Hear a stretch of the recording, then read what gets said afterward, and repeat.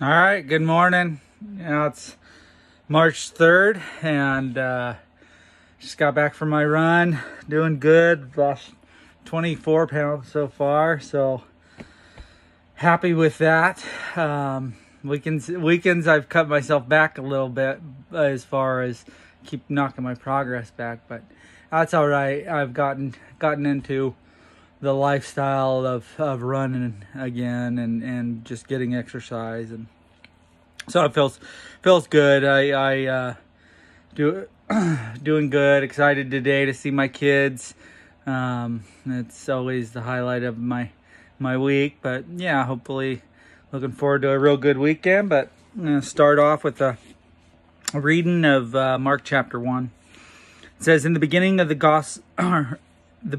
gospel of Jesus Christ, the Son of God, as it is written in Isaiah the prophet, behold, I send my messenger before your face, who will prepare your way. The voice of one crying in the wilderness, prepare the way of the Lord, make his paths straight. John appeared, baptizing in the wilderness and proclaiming a baptism of repentance for the forgiveness of sins. And all the country of Judea and all of Jerusalem were going out to him, and were being baptized by him in the Jordan, confessing their sins. Now John was clothed in camel's hair, and wore a leather belt around his waist, and ate locusts and wild honey. And he preached, saying, after me comes one that is mightier than I, the strap of whose sandals I am not worthy to stoop down and untie. I have baptized you with water, but he will baptize you with the Holy Spirit.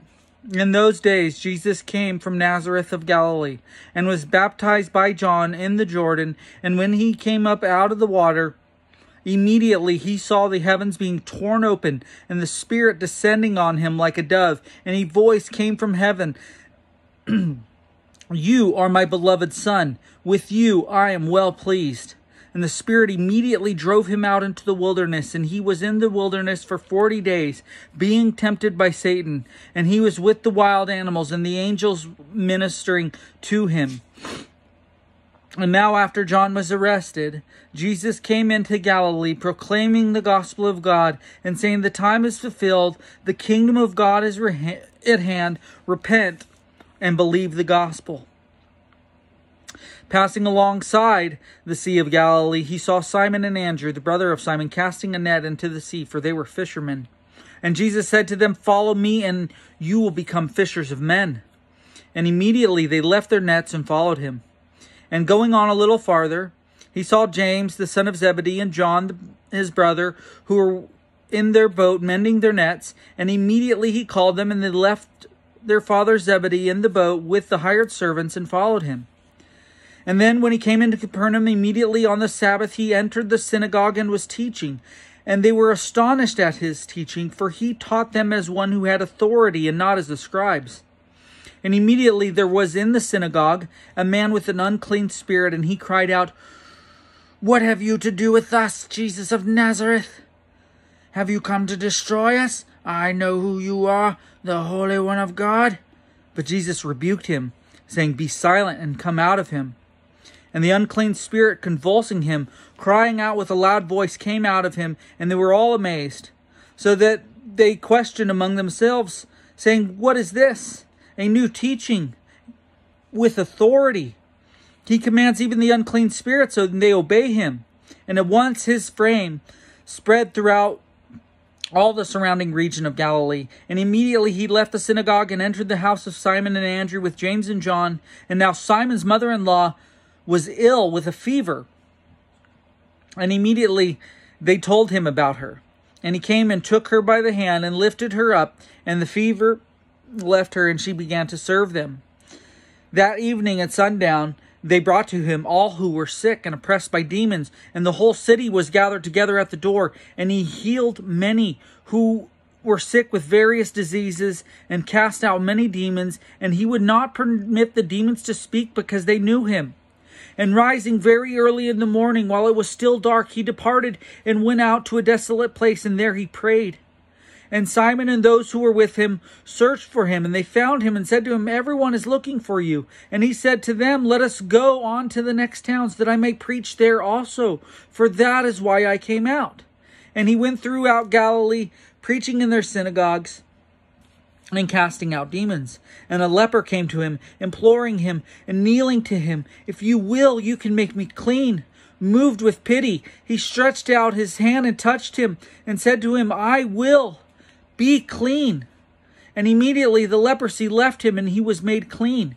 And Jesus sternly charged him and sent him away at once, and said to him, "See that you say nothing to anyone, but go show yourself to the priests and offer for your cleansing what Moses commanded as a proof to them." But he went out and began to talk freely about it and to spread the news, so that the Jesus could no longer enter a town, but was out in desolate places, and people were coming to him from every quarter. Yeah, I really love the Gospel of Mark. It's actually probably the earliest gospel that was written, and he gives just the gist of everything.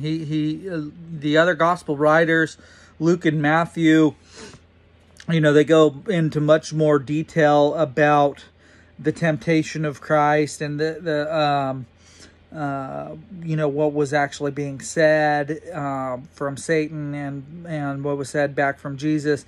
But Mark kind of just gives you a brief overview. But in all these Gospels, it always starts with John.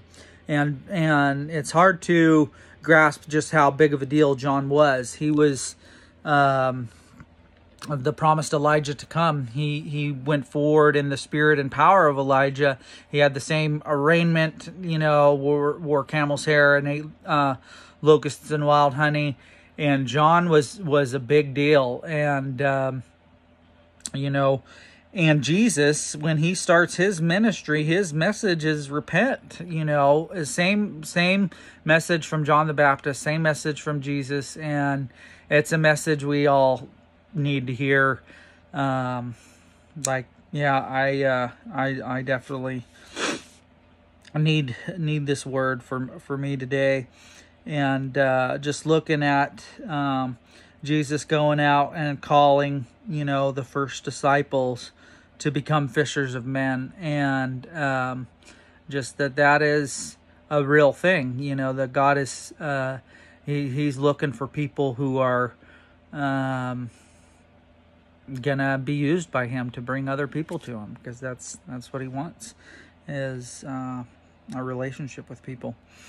And I think it's awesome, that they left everything and they followed Him. Jesus,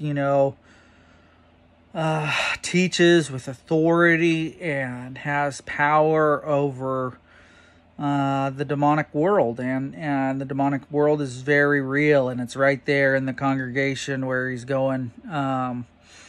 It's right there, and He had power over disease and sickness, and that's just so good for me as a believer to refresh reading through the Gospels and just see how much real power was in my Lord Jesus. And it's very, very interesting, especially in the Gospel of Mark, how big of a part of the ministry of Jesus was casting out demons. Like it was a significant thing. It happens again and again. And then I love how the leper comes to Him and says, if you are willing, you can do this. And Jesus is willing. And that's something for us to take to heart, because I think anyone who believes in God knows that God is able, knows that Jesus is able to do whatever, but He Himself tells us He's willing. And I need that faith building stuff going into my day, and just hoping for a good day. Hope you guys all have a great day. God bless.